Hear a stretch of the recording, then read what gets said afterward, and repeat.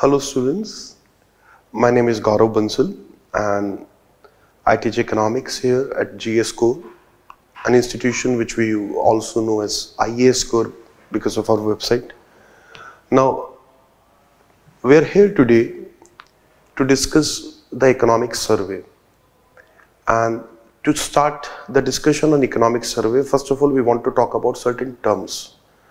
Now, when we consider the terminology in the survey, there are certain economic terms that you need to know in order to understand the survey really well, in order to read it smoothly. These are the common terms, but used very frequently in the survey. So, for example, the fiscal deficit, for example, accommodative monetary policy, expansionary fiscal policy, quantitative easing. These are the kind of terms. Okay, these are not very unique terms. These are certain terms which are used in newspapers also regularly and used by people who are in the profession of economics, and you need to understand them to understand the subject of economics or also to follow the survey properly. Now, apart from these common terms which survey requires or which you require, actually not survey, it is you who require to understand these terms in order to read survey properly. There are certain other terms which survey itself has introduced over time. Okay, there are some unique and special terms which are into usage because of our economic survey. Otherwise, they would not have been in usage.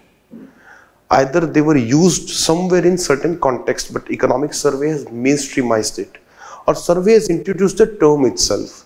So, for example, Chakravyuh challenge. This is the term created by survey itself. Okay. Now, let us look at such terms one by one. I have not only taken such terms from this survey only, but some of our previous surveys as well. Okay, by some I mean 2 to 3 surveys, and it is because these terms still remain relevant, still remains important because those issues are still very much alive, and these terms are still being used because the old terms that have been introduced in survey are now getting used freely even in the new surveys. So that is the point. Let us start with the term that you must have read by now. Okay, barbell strategy, given in the very first chapter of this year's economic survey. So what is a barbell strategy? Now, economic survey has used it in a certain context, but before that, let us understand the meaning, and then I will explain in what context Indian government is using this term. So, barbell strategy is used in financial markets. A barbell strategy is a strategy where there is too much uncertainty, and because of too much uncertainty where we do not know what will happen, either we invest in short term, okay, either we invest in short term, immediate, because we do not know exactly what is going to happen. So either we know that I am alive today, this is there today, and maybe tomorrow I'm not ready to take risk beyond that. So either we invest in very short term or we invest in very long term, because we believe whatever is the crisis, whatever is uncertainty after 3, 4 years, 5 years, that ultimately it will end at certain point. So I'm ready to invest after, I'm ready to take a risk of beyond the 5 years. I'm ready to take a risk of this 1 month, week, but I'm not ready to take a risk of what will happen 6 months later, what will happen 1 year later. This is the risky period, because right now there is uncertainty. We do not know what will happen tomorrow. A lot of things are happening, a lot of instability is there. So when such situation is there in financial market, then making a portfolio, making a choice of investment where you either invest in very short term or in very long term, that is called a barbell strategy. Now, I do not exactly understand from where barbell as such has come into picture, but barbell, those who exercise definitely would know. So this is what a barbell looks like. Okay, so weightlifters lift the weights using the barbells. So this is a barbell. Okay, you have weights on the both side. In between there is rod, and then okay, weightlifters lift clean and jerk and otherwise also not just weightlifters, bodybuilders. So once there is a dumbbell which is also shaped like this, but dumbbell is short, barbell is long, 5-6 feet long rod. So you pick up. Anyways, the point is not to why it is barbell, because either your investment are very short term. Okay, for example, I am here. Either all my investments are maturing in this period or they are maturing after a very long period. There is nothing in between. In between there is nothing. That means nothing intermediate. That is where the term, the shape, the everything has come into picture. Now, why barbell in case of India?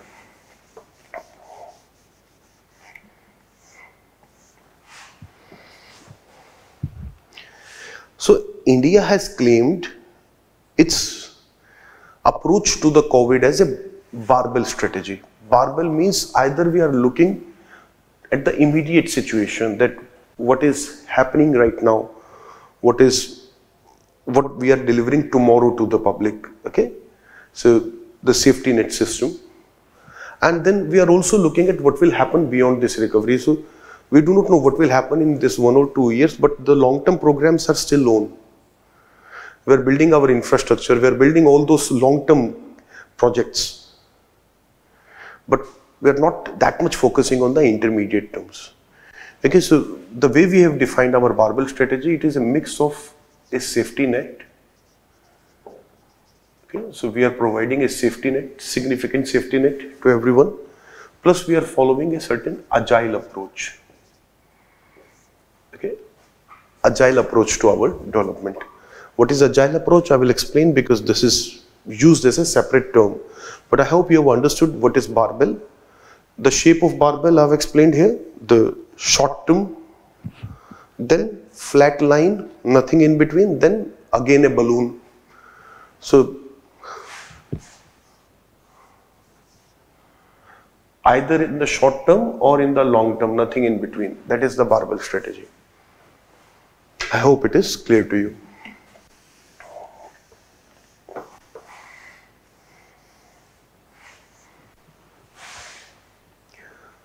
The next term is waterfall framework.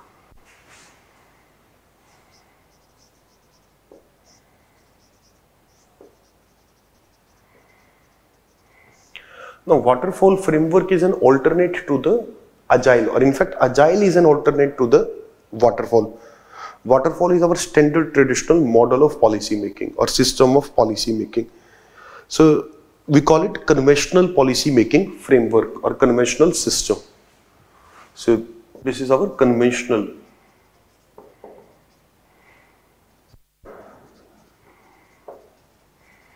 policy making system. Now again, its shape matters a lot here. What is waterfall? How does it?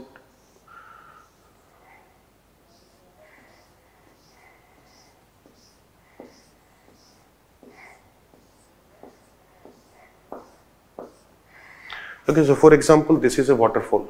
Okay, I'm not really good at drawing, but still, let us say this is a waterfall.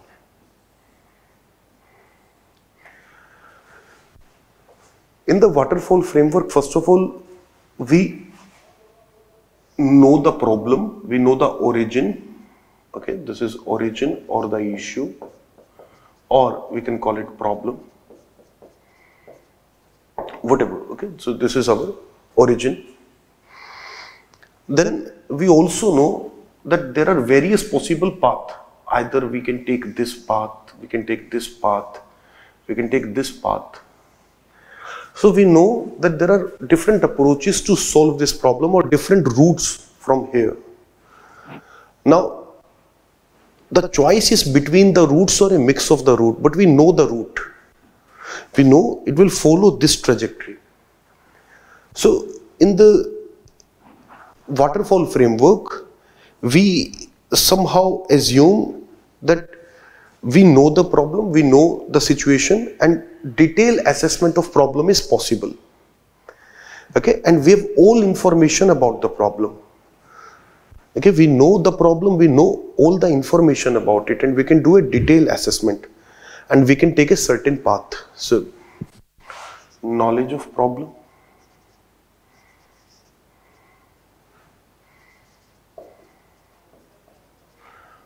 all information of problem, issue, problem, whatever you want to call it. Okay, we know what is problem, we know all information on the problem. Okay, we can with certainty in a way take a path. Okay, so we know certain paths, we know or we can determine certain path or solution out of problem.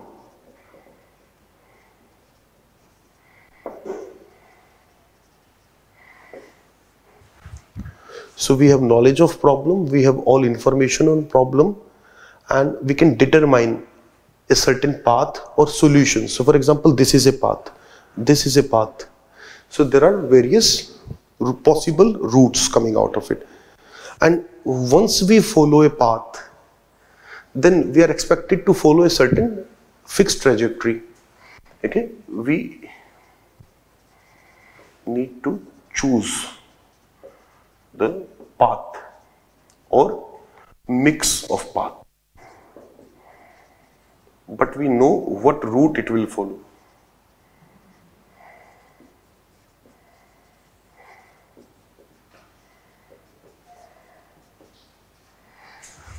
Okay, so I know the problem, I know all information about problem, I know these solutions exist or these potential solutions are there. Now what I have to do, my choice is I have to choose a path out of them, or I have to choose a mix of path out of them.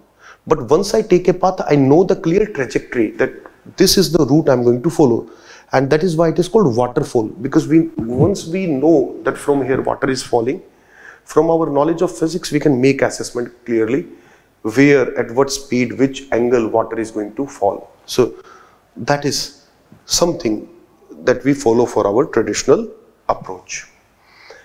Okay, so this is our traditional system. That our dilemma is usually the policy choices. Usually we know that we have a poverty problem. Usually we know that this poverty problem can be addressed by various approaches. Okay, there is a capability approach, there is an income approach, there are different approaches. We can follow a certain approach, then we know if we follow certain approach what we need to do. This will be the course of trajectory. It may not exactly be absolute certain, but still we know by and large what will be the path followed. So this is our traditional framework. However, COVID has created a kind of uncertainty. We do not know anything. It is an emerging situation. We cannot create such a path. We cannot create such policy options. So waterfall framework is our traditional, is our conventional policy making framework. It should be clear now. Okay. So a waterfall framework should have these following features. Now, instead of waterfall framework, we are forced to adopt the agile approach. Now I come to the next.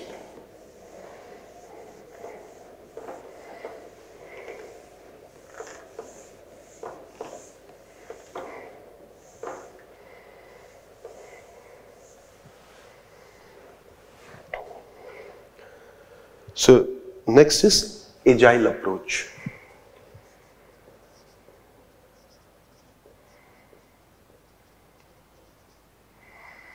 And in fact, here you can see the list of the terms I'm going to cover.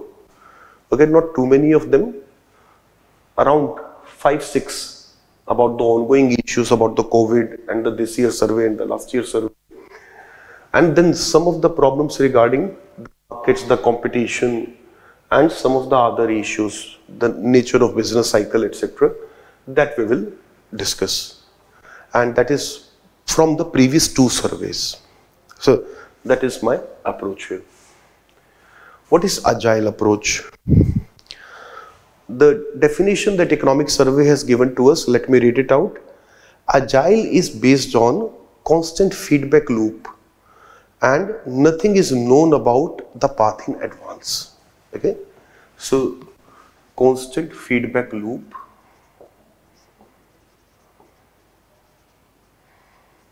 and nothing is known about the path.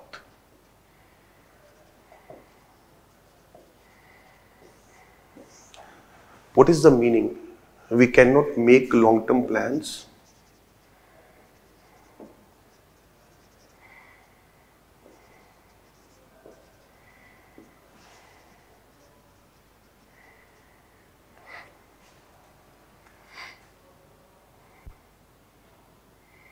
Okay, so we cannot make a certain response. Then we have to be very flexible.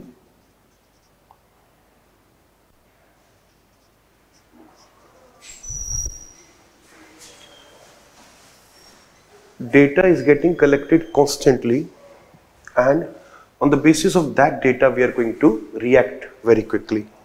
Okay, so there is constant data collection and we have to react to that data collection. So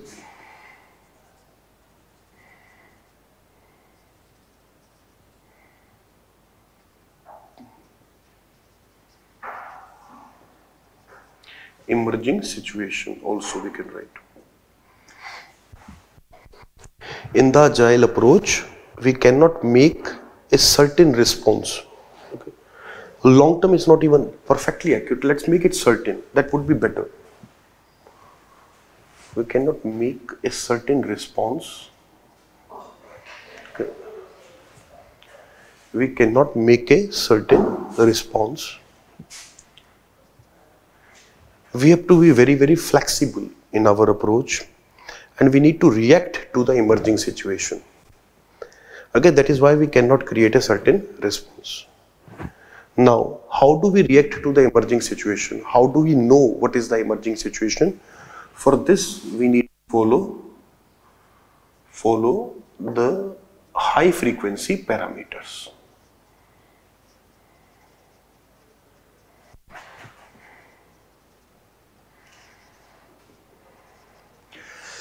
So what is the point? Here you can note down, I believe you have your notebook and your pen with you. In case you do not have, it would be better because there could be some points which will be useful for you. Still, if you do not want to write, it's up to you. But see, the idea is, we cannot wait for data collection. We cannot wait for economic survey to come out. We cannot wait for 1 year. We cannot wait for 6 months. We cannot wait for quarterly monetary policy. We cannot wait for our conventional data system. Okay, because that would make our response very, very slow. We need to absolutely on the move permanently and on every moment. So we need to follow certain high frequency parameters. What are these high frequency parameters? Economic survey has given us certain high frequency parameters. So for example, we should follow the economic activity not by our traditional data collection system, but we can also follow it how much toll collection is there through cargo trucks. So if goods are moving on the routes, this is an indicator of business as well. Not a perfect indicator, but still a good indicator. But the good thing about it, every day we can have data. Every day we can have data from our tolls.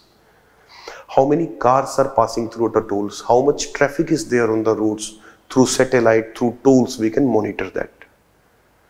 Okay, so we need to look at the alternate indicator, high frequency indicator, which can be collected on daily basis, weekly basis. So GST collection, not the absolute collection about which we are informed in the budgets. You can look at the daily GST collection, okay, which is logged in by the businesses. Every day, how many businesses are filing it, because it is also electronic. Okay, there may be some discrepancies, some business may delay it, but still we get a rough idea. If on average every day there are 14 lakh filings and it suddenly falls to 9 lakh, then we know that something is wrong here. Okay, so that is something we can identify from GST collection. Then power consumption. If electricity consumption is still very high by industrial units, that means industrial units are working. So whether work is going on or not, whether products are being transported or not, we can follow that through certain indicators. And because of this ability, we get constant information, and this creates a loop, the constant feedback loop. We get the information, yes, business is okay, okay, keep this on, keep this on. As soon as we get information, no, now things look bad. From last 2 days, cargo is going down. Last 2 days, electricity consumption is going down. Okay, that means things are coming to halt. Now people are scared. Now things are stopping. What we need to do in this situation?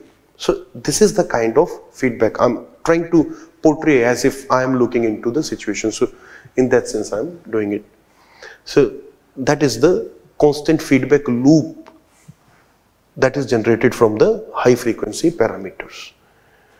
Okay, so that is how we are able to follow a certain agile approach. And in the very high uncertainty created by the COVID, we cannot follow our conventional waterfall approach, because that requires information, and that requires information to such an extent that we have a certain path and we can follow it. We know what to do, what not to do. So that possibility is not there.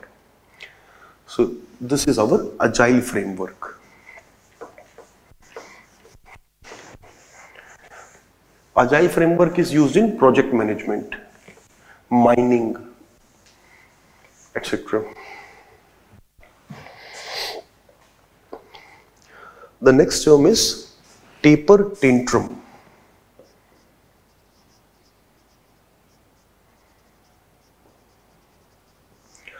What is taper tantrum? Quite straightforward and easy to understand. See, taper means slanted. Okay, this is not taper, this is not taper. Usually this is what is we call taper. Okay, slanted lines is called tapered line. In economics or in finance, by tapering we mean, what is tapering first of all?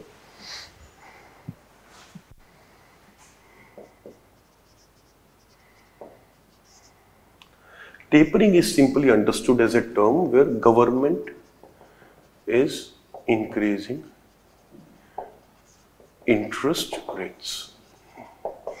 This is what we typically understand as tapering. Tapering is an old term that we sometimes use in finance.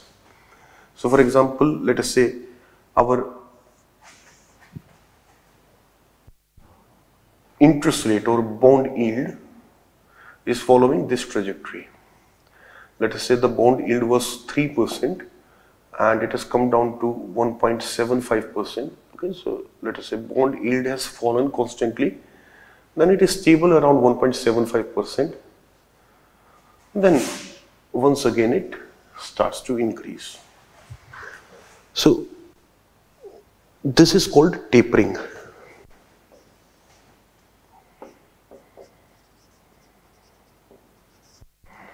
So what is tapering? Tapering is a situation where a government gradually reverses its previous decision on the quantitative easing. I know it may sound very technical at present, but let me explain it. So, when government reverses its previous policy of quantitative easing. Quantitative easing is increase in money supply. Quantitative, by quant we means the quantity of money supply in the economy. Easing means we have eased it, we have easily allowed it. Money is easily available. Try to understand in that sense. So, quantitative easing, when money supply increases.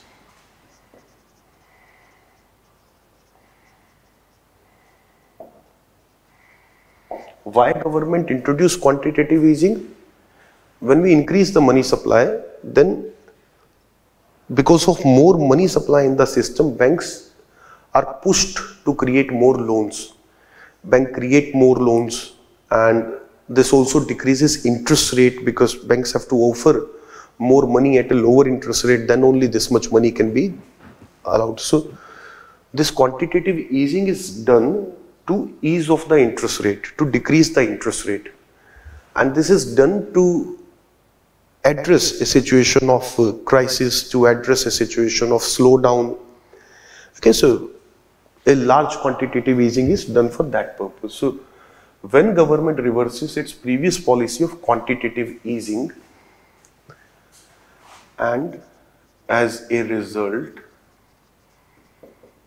the interest rate increases. Interest rate or bond yield increases, then we call it tapering.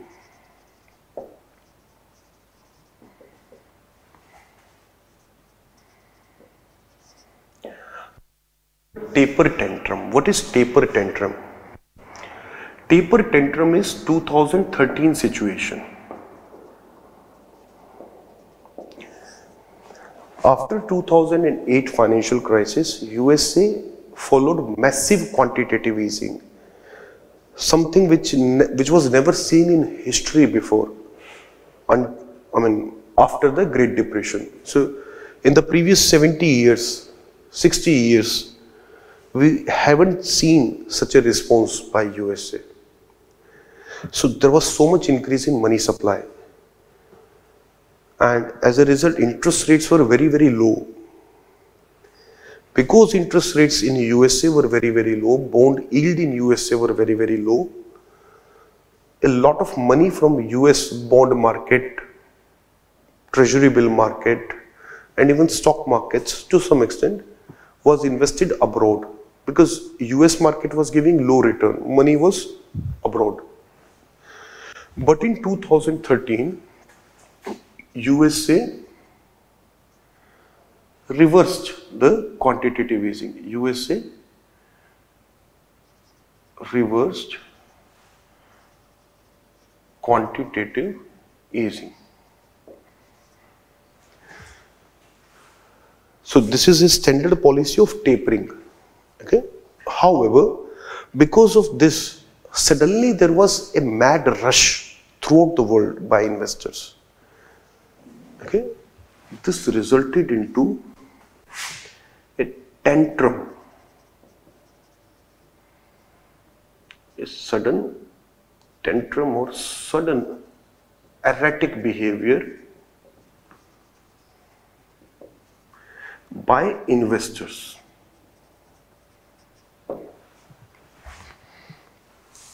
Because of which all the currencies in the world suddenly fell against US dollar.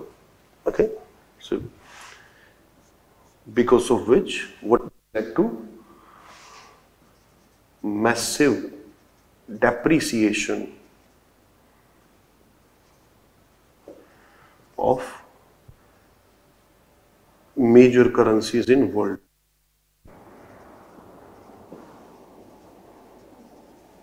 Including rupee.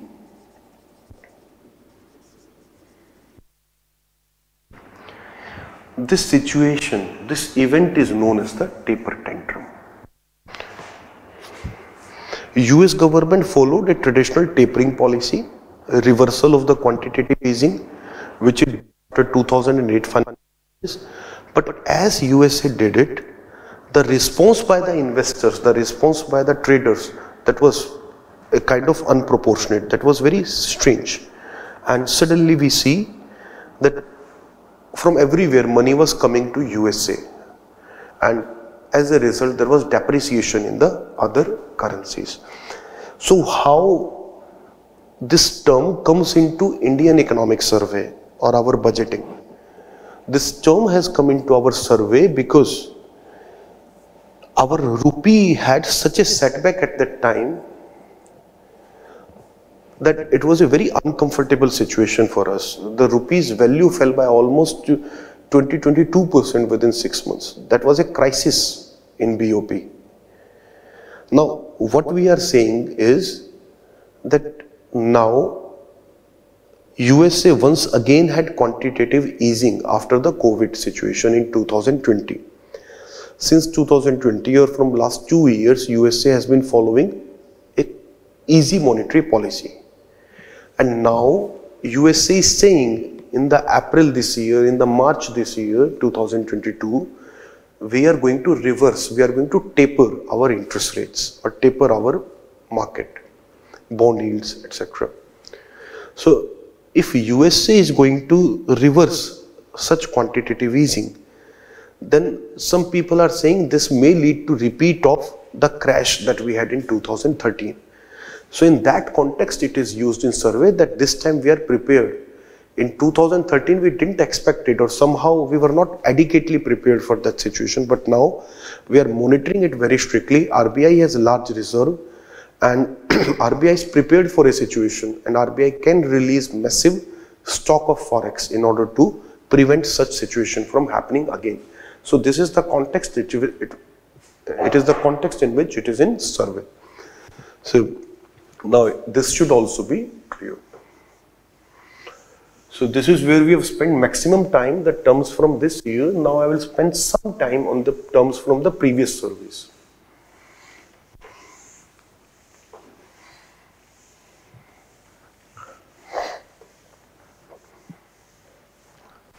Let us look at our next job. So we have discussed these four. Next is economic recovery.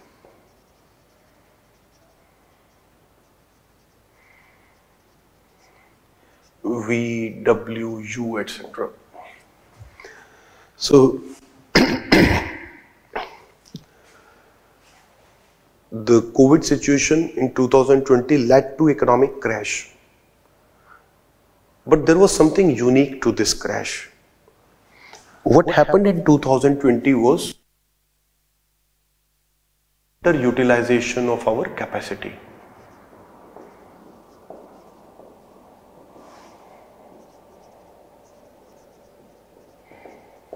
Because of lockdowns.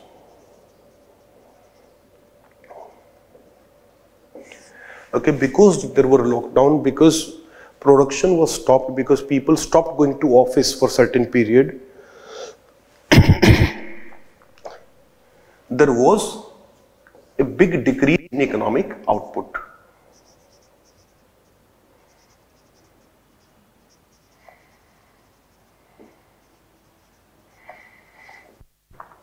Or GDP or production. It's the same thing. GDP is the sum total of the production in the country. Now, in most countries, this was a sudden and very sharp decrease. Okay? Some people called it this kind of a decline. In some countries, absolutely sudden. Okay? So whatever, there was a sudden decrease in the economic output. This was natural. Okay, for example, your GDP is $3.2 trillion or $3 trillion, but suddenly it falls to $2.8 trillion.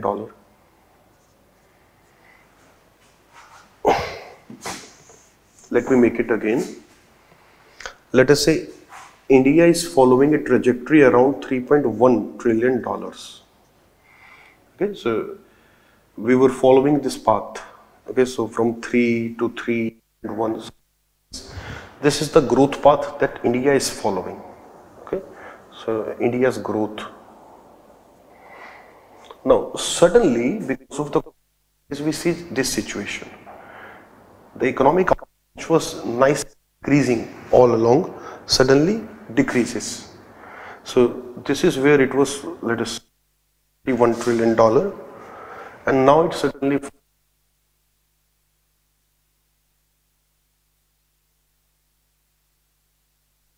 Okay, so this is a big decrease in the output. Now, in this case of COVID, we expect a very fast recovery because our economic production capacity has not decreased. Try to understand. The decrease in capacity is one thing. If your capacity decreases, then it will take a long time to recover. For example, because of war, because of a natural calamity, if your production system itself getting destructed, then it will take years for you to come out of crisis. But if your economic output was affected only because of a lockdown, only because of a certain situation, then your capacity is not affected. And since your capacity is not affected, as soon as this situation is over, the production will be back to where it was earlier. So that is why we expect, like there was sharp decrease, similarly there will be sharp recovery. So that is how we expect the growth trajectory to continue. So it was following this, recover, and then it will this path again. Okay, so there is a big dip in between, but similar recovery also. Why do we expect this recovery? I've already told you. Okay, because our capacity, our production capacity, our factories, our offices, they are still intact. Some of them have shut down because of the distress related to the lockdowns, and many companies could not handle the financial crisis associated, but still, by and large, our production capacity is intact. And now this year we have seen that as fast as our downfall was, much better is our recovery. Now our production is already at the pre-COVID level, and in most of the areas we are going to surpass our pre-COVID level. So as much as we decline in 1 year, we more than improve in the next year. So there is no doubt there will be recovery, but in the last year, what we were debating, now we know India's recovery is V-shape. Okay, if you look at the GDP charts also, the recovery can be seen, and it very much looks like a V-shape. Now we can very safely call it India made a V-shape recovery. Some people may call it U-shape recovery, but V or U really is not very much different from each other. Okay, so U, again a very sharp recovery and very sharp fall and very sharp recovery. But what is the difference in U? That the decline is for a very long time. Okay, so that is not there. The decline was not for a very long time. As soon as we saw decline, we also started to recover. So, but that depends upon interpretation, because it depends. For example, if you look at this chart and you change the horizontal line, for example, instead of 1 month, you make it over 1 week, then this V itself will look like this. Okay, V itself may look like this. So, V or U is not fundamentally different from each other. In both the cases, sharp recovery after sharp fall.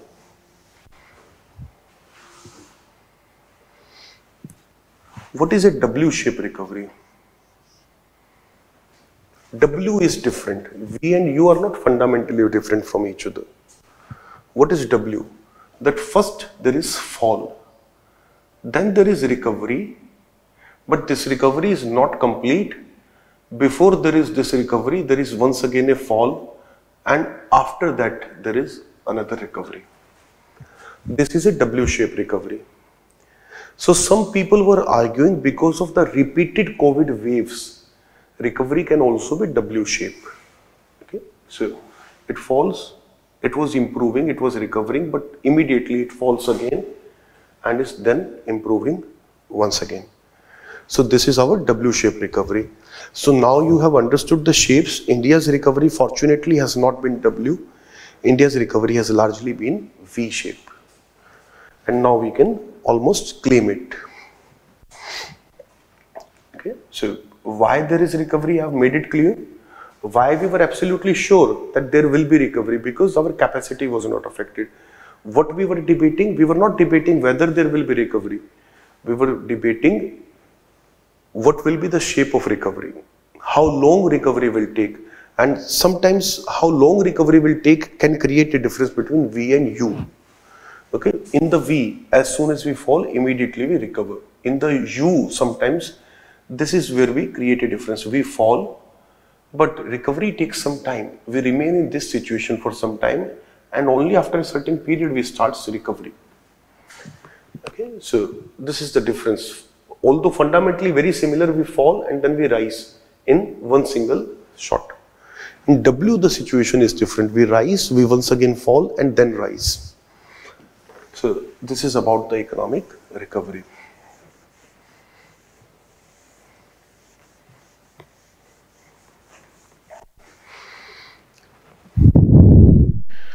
So again, an important term related to the COVID crisis and the ongoing situation.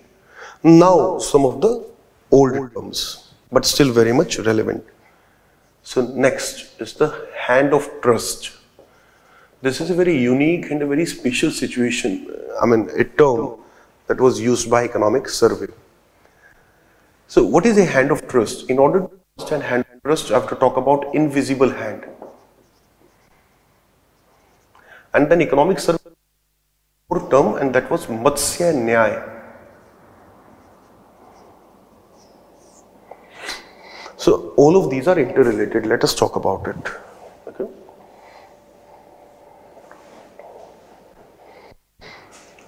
So first of all, invisible hand, we should all be aware of it, that the theory by Adam Smith, which is one of the oldest theory in economics, argues that nobody need to monitor the markets. Market will work automatically. People will create supply, accordingly there will be demand. And as there is demand, people will next time supply. So for example, people are creating demand for tobacco. Automatically supply of tobacco will increase. If more and more people want tobacco, what will happen? The price of tobacco will increase because there are more buyers, there is more demand. If tobacco prices will rise, more and more people will be interested in producing tobacco because tobacco now can give them profit at a higher price.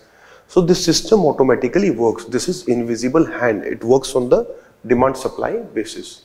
Nobody has to monitor it. It automatically works. Everybody works for their self-interest, but if markets are allowed to function efficiently, markets can work without any problem. This was the Adam Smith argument. But what was argued by economic survey, that invisible hand sometimes can create a situation of Matsya Nyaya. What is Matsya Nyaya?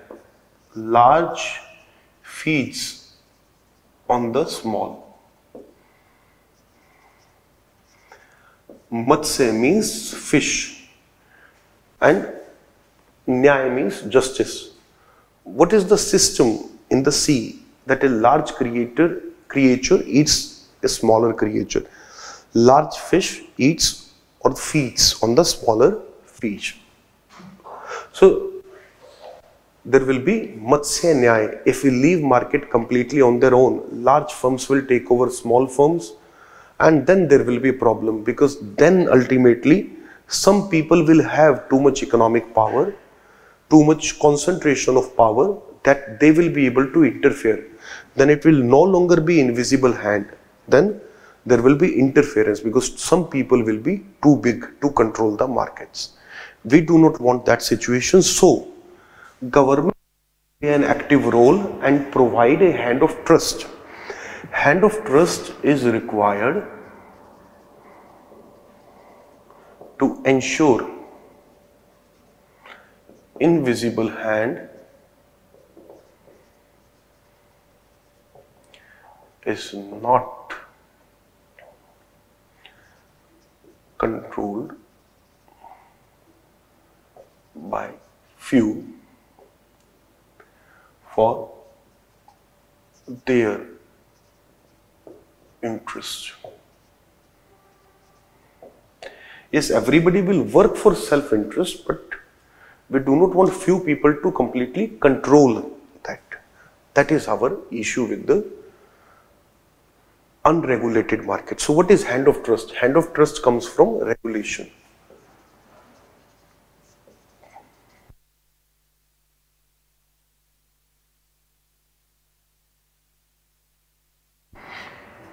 So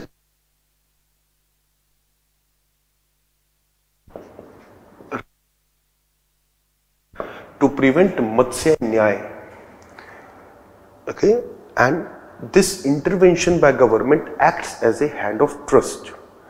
So ultimately the argument is hand it actually.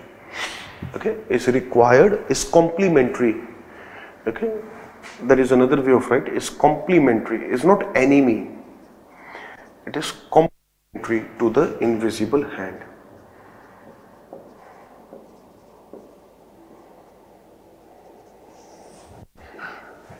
The hand of trust is complementary to the invisible hand.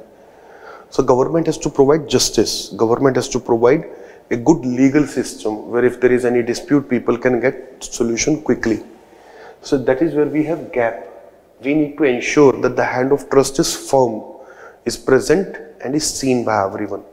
So we need to strengthen our legal system as well. We need to work on our regulatory system as well. There is a need for us to improve on those parts. So that was the hand of trust and this invisible hand and Matsya Nyaya argument.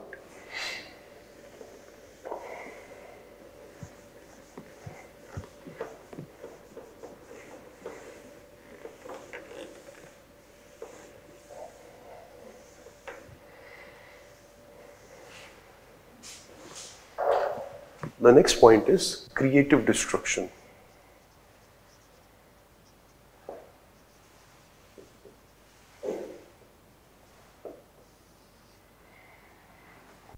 What is creative destruction? Can destruction be creative? That is a very interesting point. So this is a already well-known theory, okay, and not exactly a theory, but this is a very popular quote from a very popular book by Joseph Schumpeter. You do not have to go back to reading Joseph Schumpeter.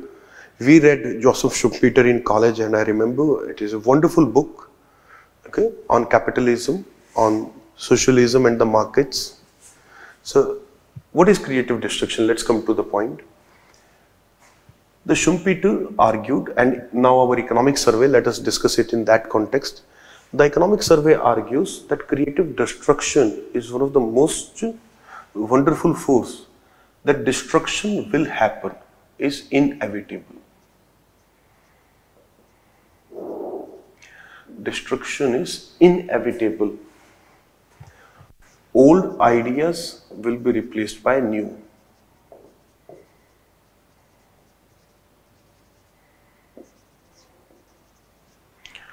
Old ideas will be replaced by new. Old, outdated technology will be replaced by latest technology. Okay. So this is what we call creative destruction. That destruction is happening. We are destructing, we are destroying the system, but we are replacing it with a better system. There is some creation. This destruction is leading to creation. Creation of something better. So this is a creative destruction. And creative destruction is good for economy, but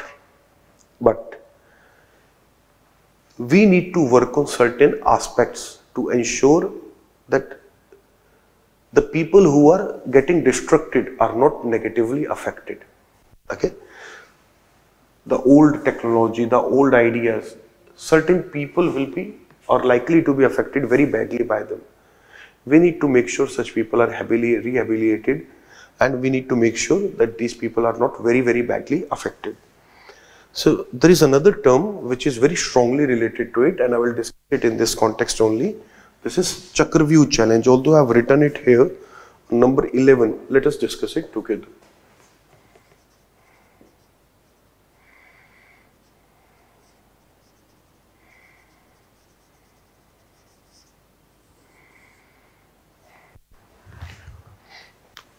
So what is Chakravyuh challenge? All of you must have heard of a book called Mahabharata. Mahabharata is not just a book, it's our heritage, it's our cultural heritage. It's, as for some people, it is our history. For some people, it is our greatest mythology. Nonetheless, the objective is not a sermon on Mahabharata. The point is, all of us at least know that there is something called Mahabharata. Now, some of you definitely would know certain important events of Mahabharata. One of the important event was the death of or the killing of Abhimanyu. Abhimanyu was the son of Arjun who was killed in the battle of Mahabharat. And why he was killed? Because he was caught in a Chakravyuh.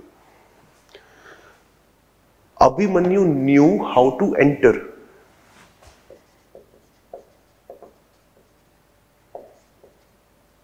Abhimanyu only had half knowledge. He knew how to enter, but he did not know how to exit. So he entered Chakravyuh, but he could not come out of Chakravyuh. He died within the Chakravyuh. The economic survey is arguing, or has argued earlier, that creative destruction is good, but the problem is in India there is a Chakravyuh challenge. This Chakravyuh challenge needs to be addressed so that we can truly benefit from creative destruction. What is Chakravyuh challenge? That in India, over time, we have brought a lot of reforms to invite the companies to enter, to make it easy to do business. Okay, as our ease of doing business has improved, we have had so many programs to improve startups, to establish new businesses. Okay, so Make in India is promoting all of this, Startup India, and then even in 1991, delicensing was aimed at this. So for past 30 years, what we have been doing, we have been solving this entry problem, that how to make it easy to start a business. So entry problem is solved. We have become a Abhimanyu who know how to enter. But somehow, we need to become a Arjun who also know how to exit. We do not want to die in this Chakravyuh. So the problem is we have not brought enough reforms for the exit. It is very, very difficult in India to shut down a company. You want to shut down a company, immediately it will be in trouble.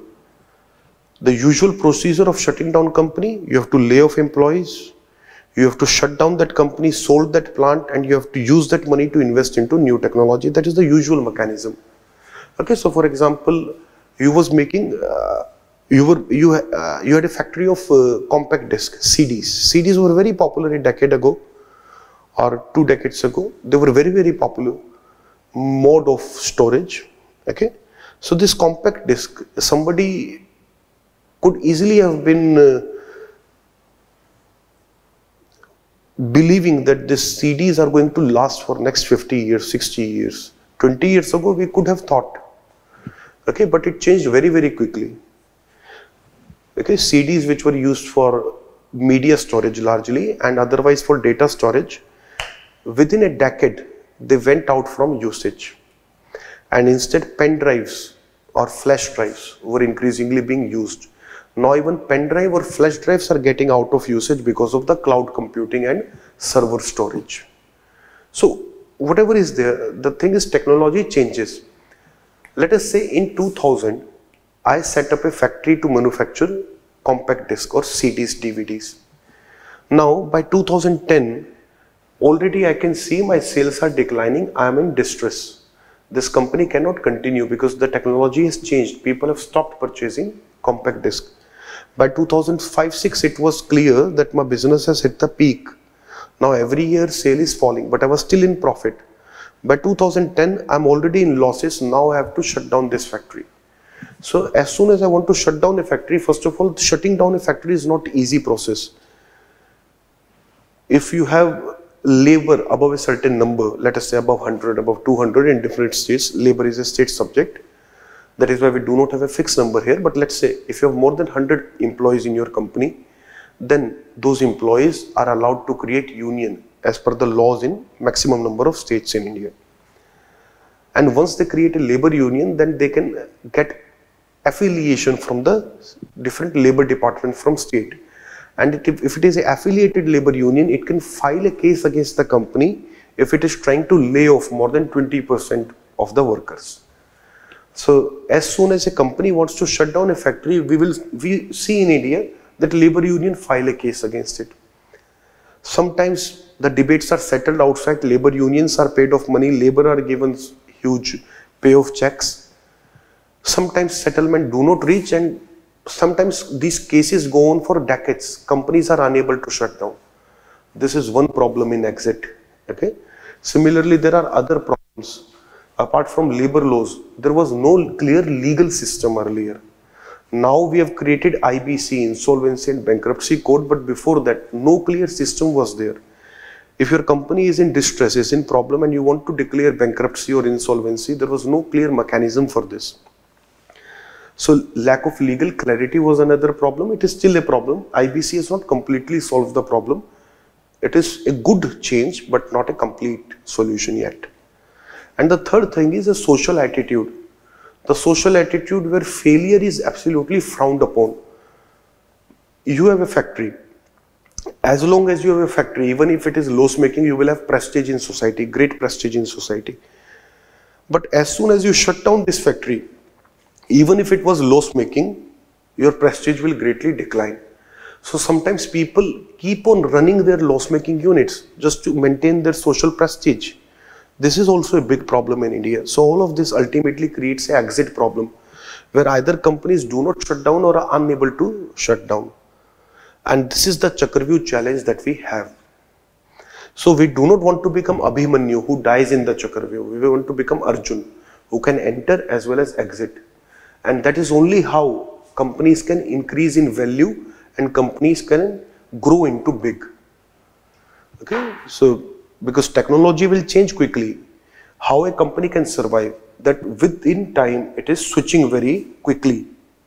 Okay, and that requires us to be very, very flexible, and that requires us to address this Chakravyuh challenge. Then only creative destruction will be truly useful and transformative. So this is the entire idea.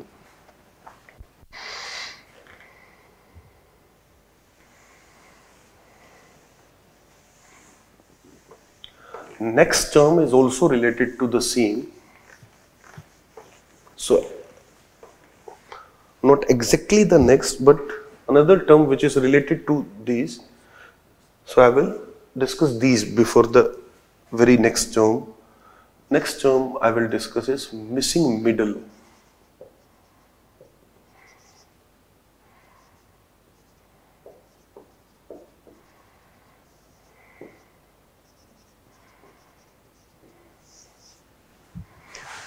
What is missing middle problem?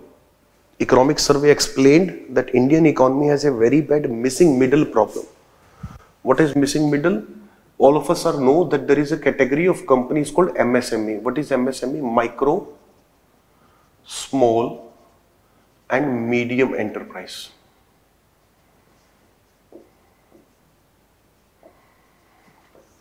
Missing middle problem is that bulk of our MSME, more than 90%, 95% MSME are micro or small. Okay, in this category, we do have very, very few medium enterprises. So the middle is missing from MSME.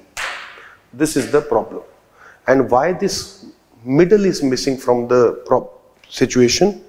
Because if we look at the large companies in India, most of these we will find they are either very, very big business houses and running from a very long time. So they have been large for a very long time, or they are startups. They have suddenly increased in value. But very few companies in India have actually emerged from bottom. That they were small, then they emerged into middle position. Okay, a medium company, about 2,000-3,000 employees, around 100 crore rupees of output. This is a good medium-sized company. Okay, so very few companies have become large from this small. A small company becoming medium to big corporate house. That is a good journey for a company, and that is how an economy also grows. Unfortunately, in India, what we have, that small companies remain small. Completely new companies enter into large companies category, and middle is missing in between. This is the problem. We have a missing middle problem. Very few firms, okay, only 1% of our MSME, little more than 1% of our MSME are middle corporations. Rest are all micro and small. So that means our companies are unable to grow over time. And why they are unable to grow over time? Because of the Chakravyuh challenge. Because they are unable to react to the technological changes, they shut down as small. or they remain in distress as the small company. So this is our problem. This is the missing middle problem. Okay, and this missing middle problem is costing us very badly, because our small town economy, because our rural economy, semi-rural economy, that is very badly affected. The large companies, the big startups, they are not set up in rural areas. They are set up in big urban areas, urban centers, Bombay, Mumbai, I mean, or Bengaluru, Gurgaon, Gurugram now, etc.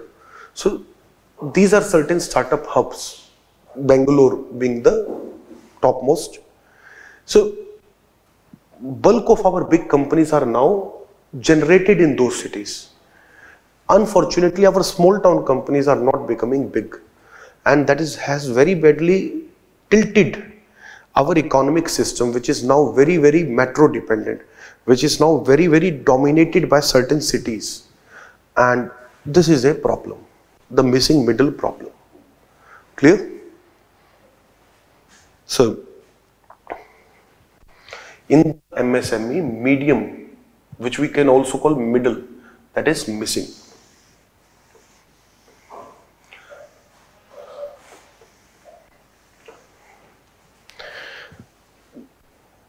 Ten minutes.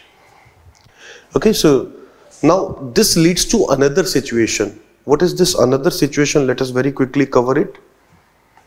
Infant and dwarf industry.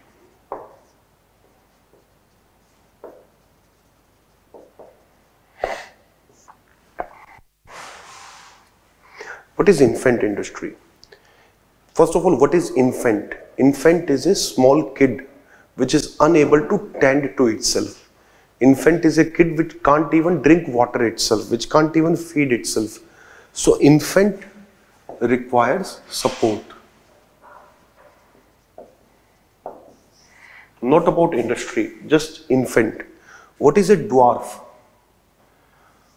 I will use a term which is not a very politically correct term today, but I have to use it because that is the only term we have in our language.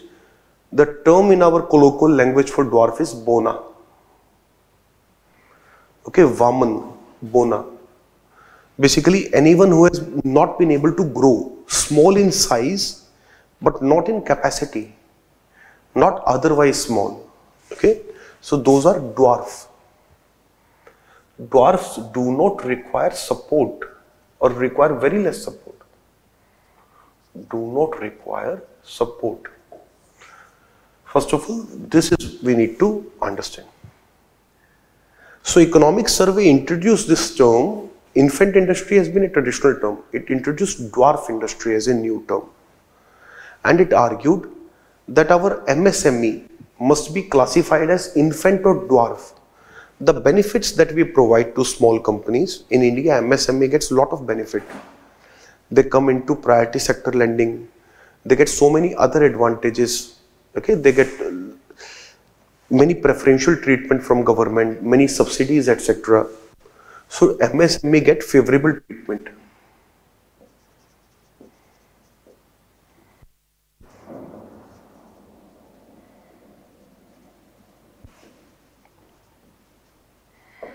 However, now we need to stop this treatment for dwarf firms. Okay, stop favorable treatment for dwarf firms. This is the argument by economic survey. If we want to best utilize our resources, then stop this treatment for dwarf firms. Do not give benefits to all MSME. Give benefits to MSME which are infant firms, which have been established in last 10 years, not other companies. Let us say there is a company which has been there for last 40 years. 40 years ago, its output was 2 lakh rupees per annum. Now its output is, let us say, 80 lakh rupees per annum. If you settle for inflation, its output is constant. It has not been able to register any kind of growth.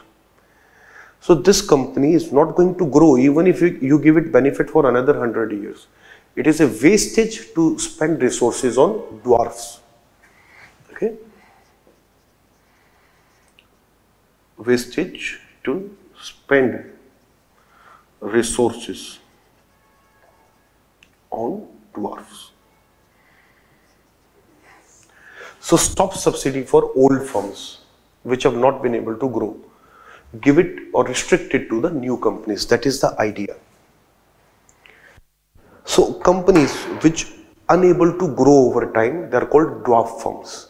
And we have seen in the previous argument or discussion that in our MSME, most of the companies are dwarf. They have not been able to grow significantly. Very few small companies became medium, very few micro became small. So this is what remains a big problem in India. Transformation is not happening. Yes, we have large number of big companies, but most of those companies are now coming from startups or they are launched by big business houses. Yes, there are companies which are becoming large from medium and small also, but their number is very small given the size of our economy. That was the precise point. Last year we had 42 startups or 43 startups which had reached a valuation of over $1 billion. Okay.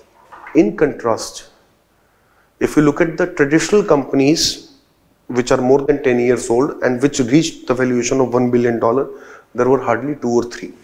This is the difference I was talking about. Okay, so this infant and dwarf industry, Chakravyuh challenge, missing middle, everything is discussed from here. Now, let us very quickly discuss the remaining terms, not very difficult. In fact, these are relatively well-known terms. Pro-market and cronyism. Not and, or cronyism. So, economic survey at certain point of time also wanted to clear this term that what do we mean by pro-market, because somehow in Indian polity, pro-market has become a bad term.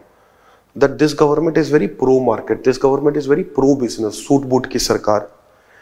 This is a jibe against the government. This is used against the government. Why? This is what economic survey tried to explain.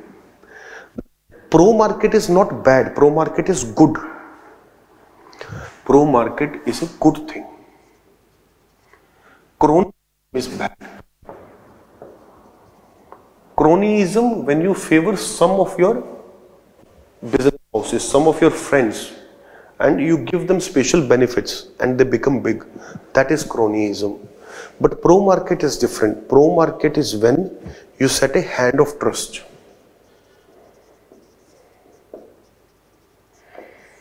Okay, you do not interfere in market. You support the market.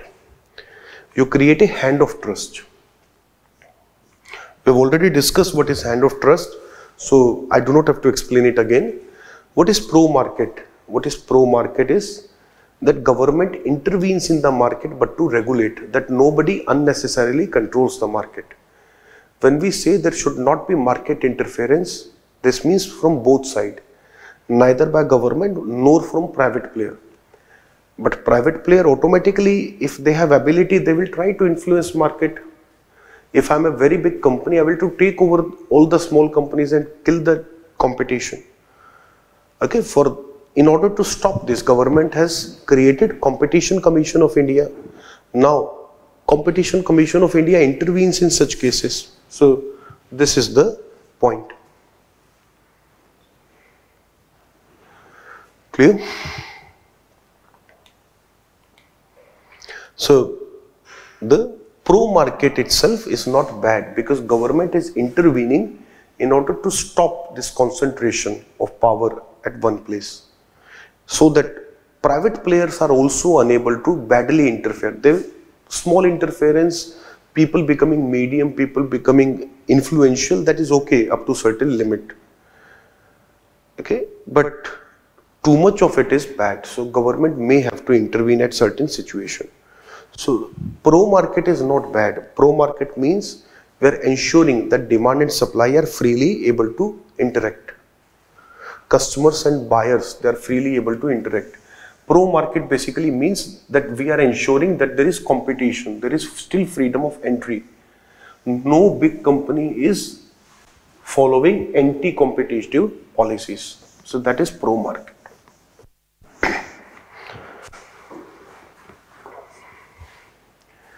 Next is virtuous or vicious cycle. Vicious cycle is already a very well known term. What is vicious cycle? When you are caught in a cycle and it's very difficult to come out of it. For example, one consequence leads to another. This leads to another bad consequence, and this again reinforces the original condition. We can discuss it with example. Let us say poverty, low income. Because of low income, low demand. Because people create low demand, private sector is not interested or there is no investment. Why a company invests? Because the company feels that it can make more profit in future. Because it feels it's whatever it is producing right now, that will not be adequate to meet demand. We need to increase supply. So to increase the supply, any company invests. And why it will increase supply? Only when demand is increasing. If demand is not increasing, why a company will try to increase supply? No, it will not. So low demand means low investment. This means low growth. Without investment, growth can't happen, and with low growth, low income will still remain there. So this is a vicious cycle. We have to break it from outside. Okay? So government may intervene and invest big so that we break this cycle here. This investment leads to higher growth, higher income, higher demand, and then this cycle turns. So similarly, we have a virtuous cycle. Virtuous cycle is very similar. Now it is other way around. One good thing leads to another good things, leads to another, and this reinforces the original situation. So let us say high income, okay,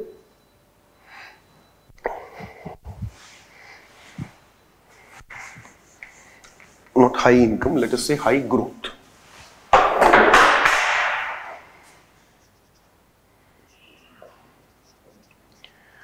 Okay, let us say country is experiencing high growth rate. Because of high growth rate, there will be increase in income. Because of increase in income, increase in demand. Increase in demand will encourage producers to invest more.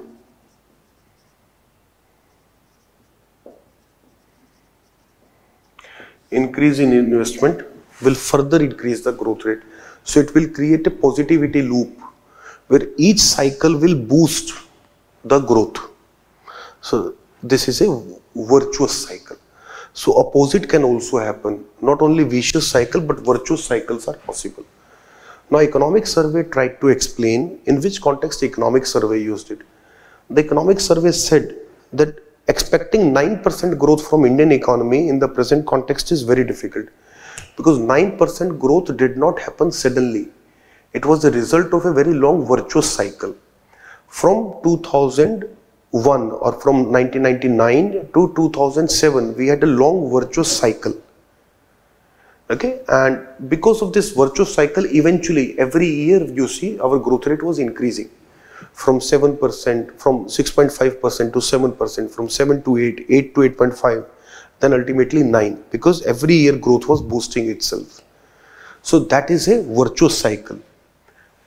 Achieving 8 or 9% growth without a virtuous cycle is very difficult. You cannot suddenly create that high growth. China also had a virtuous cycle when it was having 10% growth. You cannot do it suddenly. So that is the broader idea. Clear? So you cannot suddenly today create 8% growth, or there should be a background, some reason for that. Otherwise, typical growth would be around the base level, which is around 6.57. And today we cannot even expect that kind of a virtuous cycle also. So around 2019, it was argued, because at that time, world was unipolar. USSR declined in 1990s. And China was largely abiding with the international agreements, and world in a way was a very different kind of a place where globalization was penetrating more and more. There was a certain world order which was becoming more successful. Trade was increasing very rapidly everywhere, and growth was not only in India, growth was everywhere because everybody was very hopeful. Okay, and in this situation, for a country to grow is not very difficult. Automatically, if international economies or overall the global economy is increasing, automatically your own global growth rate increases. So at that time there was a sort of virtuous cycle, not only in India but world over. But right now we have a vicious cycle. Now we are in deglobalizing trend. Brexit has happened. The China-America war is imminent. The trade wars, etc. Not the physical war, but even physical war cannot be ruled out.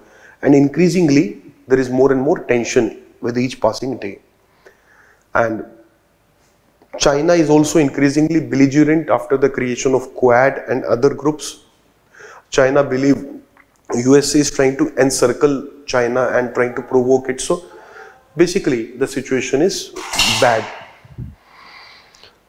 Okay, there is unease, there is lack of peace. World over, there are different revolts, wars going on. Ukraine situation is bad, and it is not bad from today. From 2014, the Ukraine situation is bad. Okay, Middle East is burning for last almost a decade. That Arab Spring, from which people hoped whatever will happen, has proved to be disastrous for entire Middle East. Okay, or West Asia. Except one or two countries, it did not lead to positive conclusion. Rather, it led to destruction. The fall of Gaddafi, fall of some other leaders who were controlling those territories. They were doing a great job in stabilizing those regions, but now there is absolute lack of stability in all those countries. And the point should be clear that the world today is very different, and to have a high growth rate today is more difficult. We are not saying impossible, but more difficult than earlier. So in this context, we use the virtuous and vicious cycle.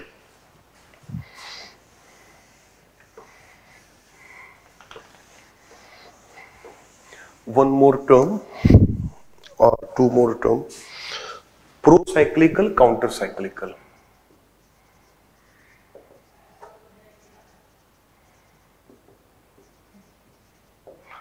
Very easy and will not take more than 2 minutes here. What is pro-cyclical? When economy itself is going in a positive loop, when things are good, when private sector is already encouraged and investments are increasing, growth is increasing. Let us say we are in a positive business cycle, a good business cycle, boom period. Then do not do any such thing which can reverse this. Rather, take a pro-cyclical approach. You should try to boost this as much as possible. Okay? So you should not become overexcited also, and you should not try to restrict that also.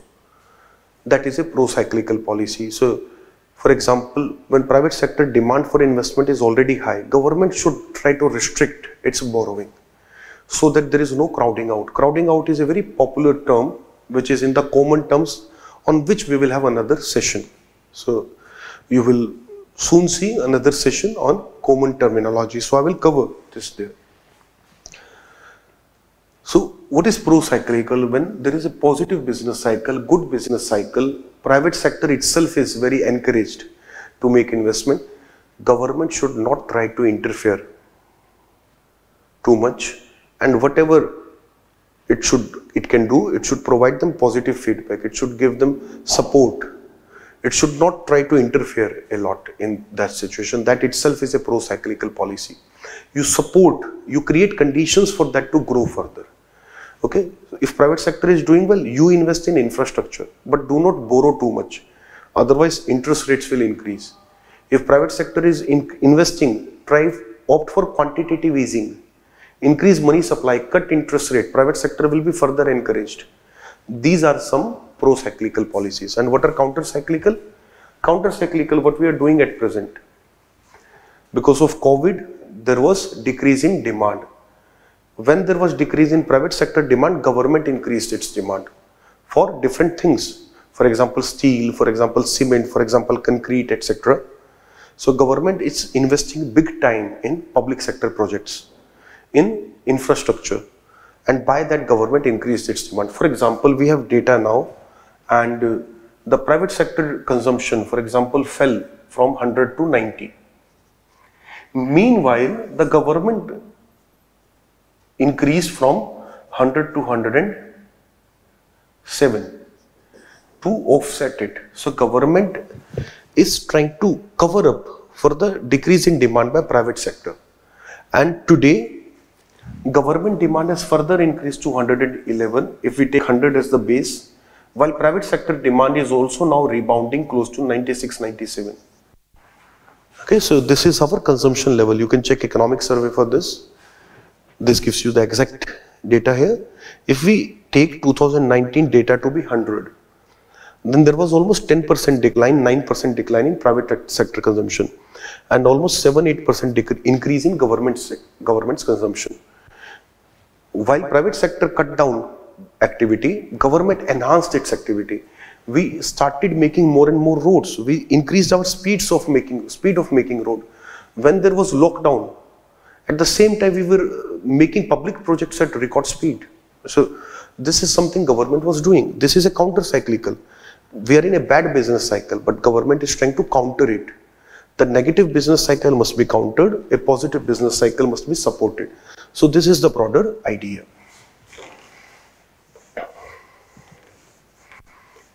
And the next is RI.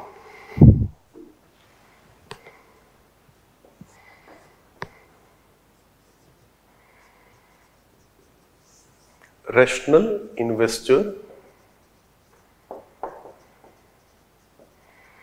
Rating Index. Okay. Any rational investor, any person who wants to take a decision to put his money in any economy, on what basis investor will take decision? So economic survey argued that it is on the basis of risk and rewards. The reward is the growth or return. This depends upon the growth rate. If you want to put your money into any economy, you will put it into the faster growing economy rather than slow economies. At the same time, you will also try to balance the risk. Okay, so everyone who tries to invest looks at the growth, looks at the risk. Okay, so the rewards can be written as the return and this is the growth. So any economy's attractiveness to investors can be measured by this term was given by economic survey by its growth rate plus its risk factors. So economic survey used the term macroeconomic vulnerability.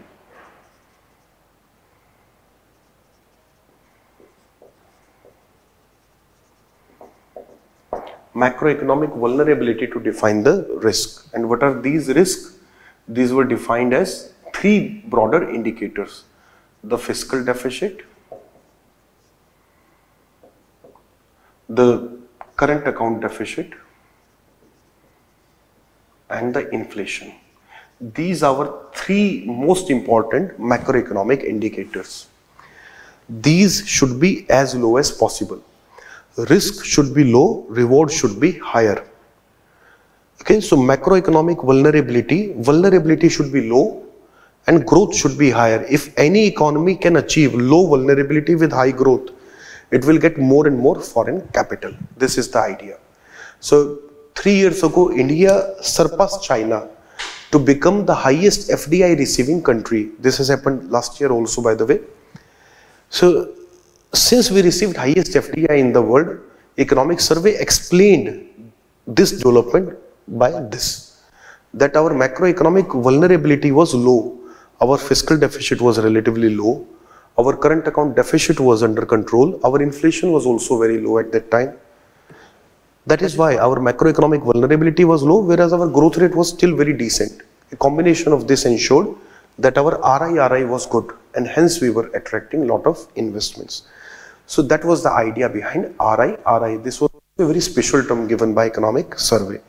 With this, we have completed the special and the unique terms in the survey. We will have another session where we will discuss the common terms, and after that we will have more sessions where we will discuss the economic survey, the state of the economy, the trade, the commerce, okay, and all of this one by one. So let us end this session, and I hope this session has helped you to understand these special terminologies. Thank you.